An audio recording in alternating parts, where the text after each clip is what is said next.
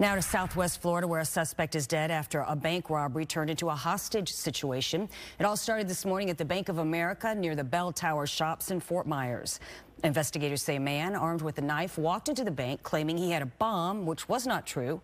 Many people ran out of the bank, but 2 hostages remained. SWAT was quickly responded, and after negotiations failed, we're told a sniper shot killed the suspect when he tried to put a hostage in a headlock. The FBI is now assisting with the investigation.